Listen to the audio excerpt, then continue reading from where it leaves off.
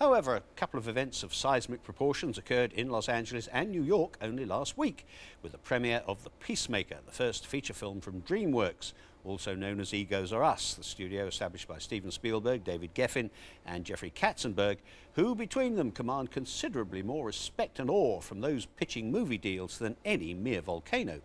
The film stars George Clooney and Nicole Kidman, and Tom Brook was there to report for us. The premieres for The Peacemaker were elaborate public relations exercises to promote not just another action thriller, but Hollywood's first new studio in more than 50 years. It is. It's very exciting. Our first movie, and that's only going to happen once.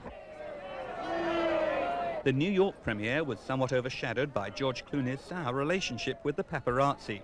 He's provoked a boycott from some photographers angered by his criticism of them. They boycotted me. They didn't take a picture. That's good, though. You know, maybe they'll stop hiding in people's trees a little bit too. I wish they'd boycott me all the way. Environmental groups disgruntled by the sighting of a new Dreamworks facility on wetlands staged a protest at the Los Angeles premiere. Jeffrey Katzenberg and David Geffen made it to the opening night there, but Steven Spielberg did not. In The Peacemaker, vehicles get wrecked. Spielberg escaped unharmed when a similar fate occurred to the car bringing him to the premiere. In the film, George Clooney plays an army intelligence officer and Nicole Kidman a nuclear scientist, physically demanding roles for both actors whose characters are trying to stop a terrorist from setting off a nuclear device in New York. I have to be honest, I didn't do all my own stunts. I wish I could say that I did. But, you know, we did a lot of stuff where there was explosions going off and we were running. It was great that I had George. He was very protective. It was easier to do than Batman because I didn't have to wear a 120-pound rubber suit. So physically it was in some ways different, in some ways not. You know, but physically was the main challenge. You know. Did you feel it was important to be working for Dreamworks, to be making a Dreamworks film? I just took a great job when they offered it to me, and you can't really sit around thinking about, if you think about the pressure of doing the first film for the first studio to open in 50 years, then you'll never take a job. So you just take the good job and don't worry about it, you know.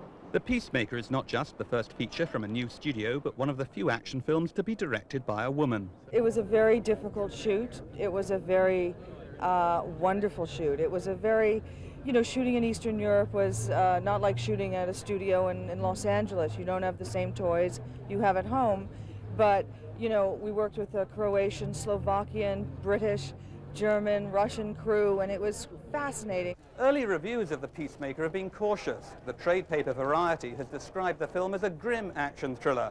Other critics have also been somewhat reserved, judging the picture as competent and conventional. Not the most desirable accolades for the first movie from a new Hollywood studio.